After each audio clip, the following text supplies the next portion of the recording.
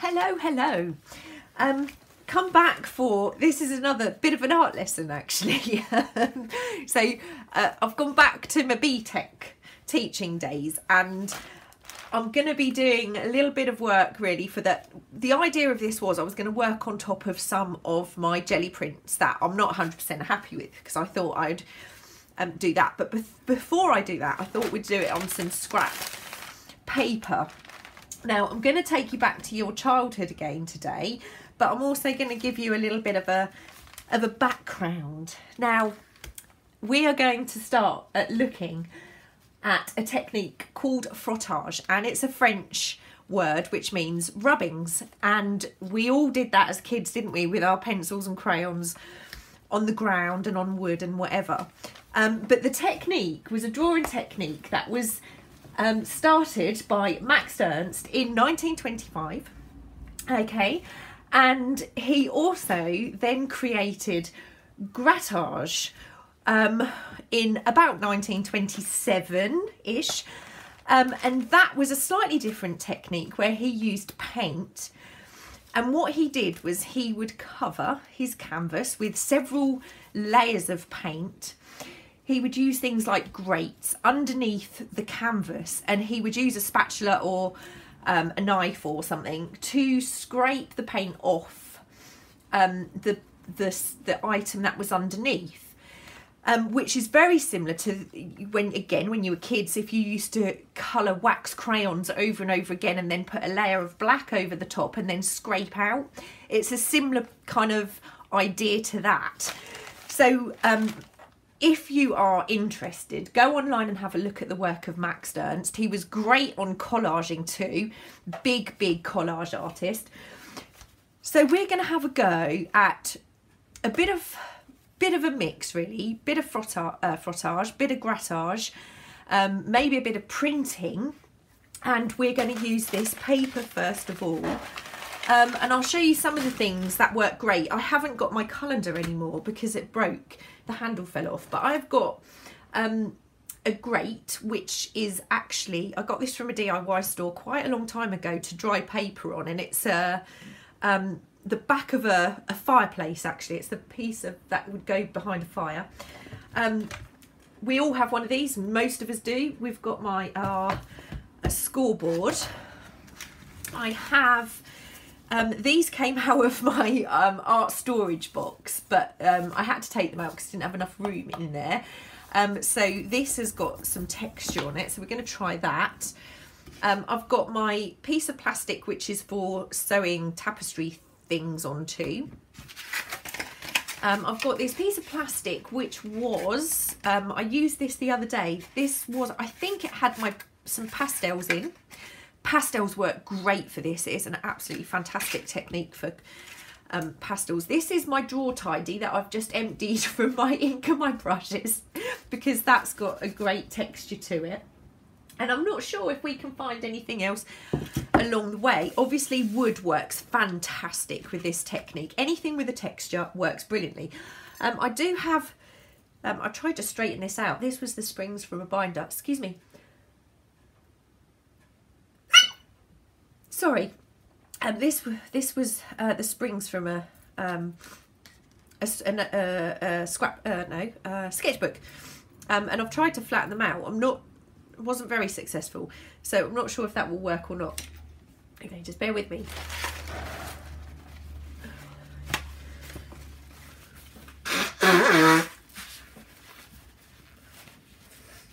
Sorry. Okay, I've got my jelly plate. And I've got a roller. I've also got pine cone, which I'm going to try and do something with.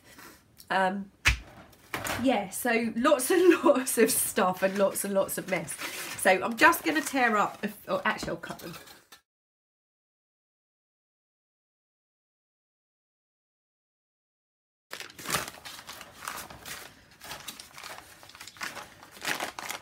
Right. I'm going to keep this piece aside for my roller. Okay, let's get organised. Oh, I also have this packaging paper which I want to cover in paint too. I've got all my paints beside me. of that. Okay, let's get started, and I think I'm going to start off with this. Okay, I'm going to try and keep this away from my jelly plate, but what I do want to do is actually try and just touch my jelly plate with that and get some texture in the paint as well to do a pull from the jelly plate. Okay, so first of all, I'm going to pick my first colour, and actually I think I'm going to do this one first. So I'm going to put down, the paper goes onto the texture like so, and let's go for, what can we use? Let's go for this is called Thicket. Okay, give that a good shake onto my jelly plate. Roll this out. I'm not particularly worried about getting the plate nice and covered, but it will make a nice lift when we're done. Nice pull. Okay, so here goes.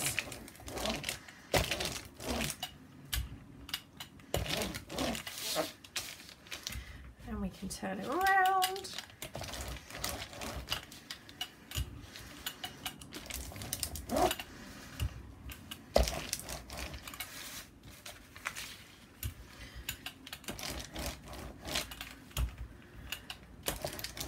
And you'll also get that line. Oh, you'll also get that line on your roller. Okay, so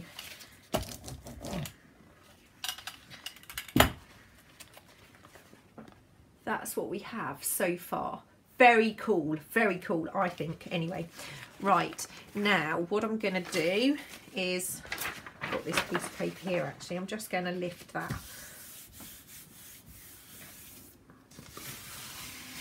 That paint, and that's from some of the jelly prints I did yesterday. I might be doing some jelly printing in between. Once I get into this, I'm going to speed it up and just put music on, because you're really not going to want to watch me do 1,000 of these. Okay, so now I'm going to pick another colour, and I'm going to go for a paper artsy paint. Now these, you have to work really quickly with these. I watched a Seth Apter video, and hence had to buy the Seth Apter paints. But he was absolutely right when he said you had to do this fairly quickly, because it does dry on the paint quite quick. But what is great is when you've got stuff left on and you pull it at the end, because that is absolutely marvellous. Okay, let's go for another. This does really take me back to my college teaching days. Okay, oops, got a bit of paint on my. Okay, I'm going to leave that one as that. But while I have this blue, I'm going to come back to this one, which is already pretty dry, and let's just move that temporarily. And I've got my underneath. How awesome is that? Okay, so now we have that, and I'm going to put that one aside. Okay, I think I'm going to do some of this, and I'm going to do it on top of this one that we just lifted. Might need a tiny bit more paint here, but this is where we can start building up pattern on our jelly plate too. I don't want too much paint on here. Okay.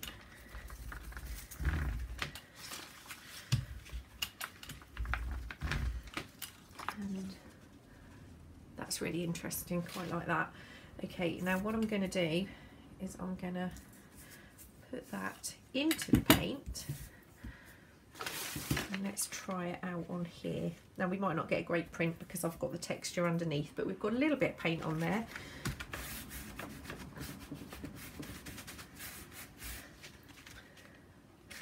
Actually, that's very, very interesting. Can you just see this little bit here? So, wasn't too keen on this from yesterday. Might already be too dry. Nope, that's pretty cool, and I love it now. That's perfect. Very happy with that. So that's a go. That one's a go. Okay, so I'm going to come back to this one. Put this here. I haven't been rolling off my brush, my brayer, but it's fine. It's all right. I'm going to go for, I've got a grey. Just bought a grey. If I can find it. Here we go. Slate grey. I'm going to try this one. Give it a good shake. Like I said, we'll do a few together, just from each thing, and then I'm gonna start to speed up the videos. That's actually not showing up a great deal with the grey, but that's okay because we need a kind of background. So if you can see, you've got some texture there, but it's a little bit more difficult to see. So I'm going to put that aside. I'm going to grab this one, just move that out of the way. I'm going to dunk this in my grey. And I'm going to print with this. And I love that, it's awesome. There we go, we've got a nice print there.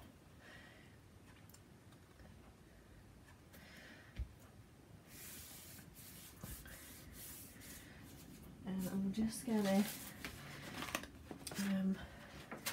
just find another jelly print that I wasn't happy with yesterday. And we're going to just go in on that too.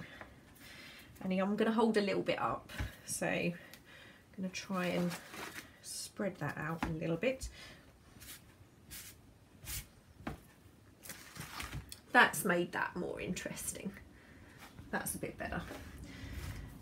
Okay, now I'm going to grab yet another jelly print that I wasn't happy with, and I'm just going to whack that on my plate. So we're doing several techniques at once here. That still needs some work. I still don't like that one. Still don't like that one very much, but let's see if we can get a bit of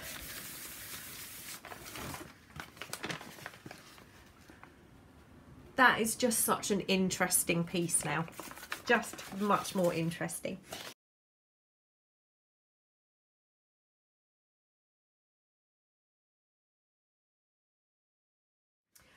Actually, I'm going to keep this one out, and I'm going to grab that because that's got a smaller print on there, and I'm just going to see how that works. It's quite cool.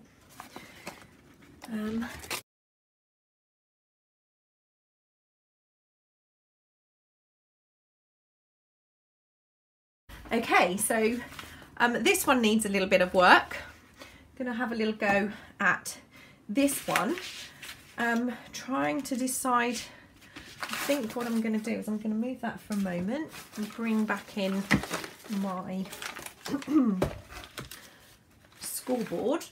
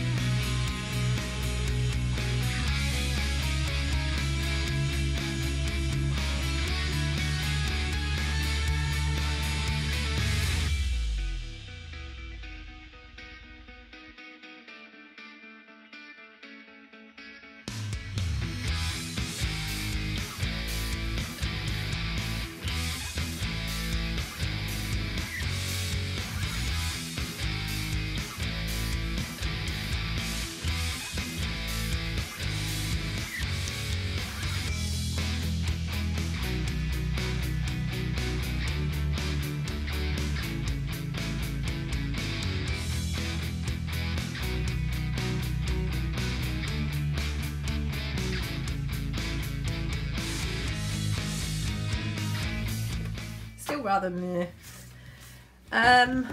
Okay, now let's go for paprika. Get some orange going on.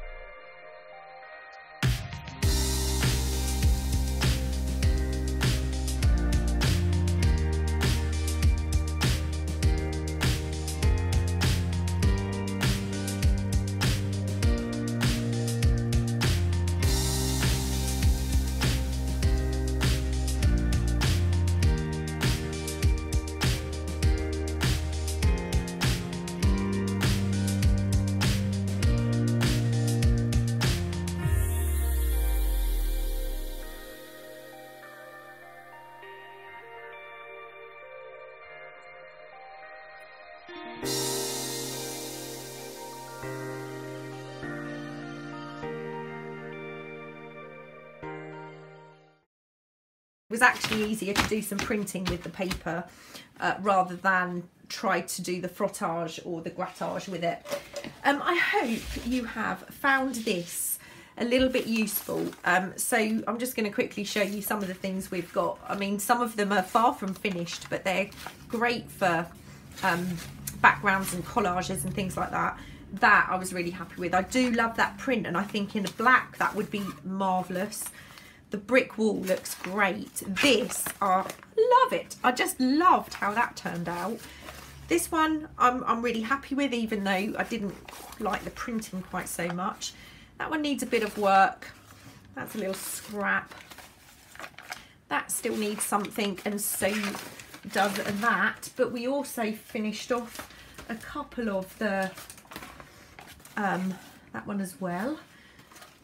Also kind of did a few bits to some of the jelly prints that I wasn't particularly happy with. A little bit of printing on there. I did that one. That one I still don't like that at all, but we've got room to work over it. I don't really know that I did anything to that. Oh, maybe some gold lines there. We got the blue onto that, so that was slightly improved. That's much improved. This one I love. So we've got quite a lot of stuff. The next video is going to be me actually putting some pages together, because I really need to get that on the go. I'm going to do some stuff on the backs of these to make sure they've got something on the back. It possibly will just be something very simple rather than have every page quite decorated, even though these are backgrounds. They're just to work onto. Thank you for watching. Have a marvellous weekend and stay safe. I will see you all very soon for the next step. See you soon. Thanks. Bye.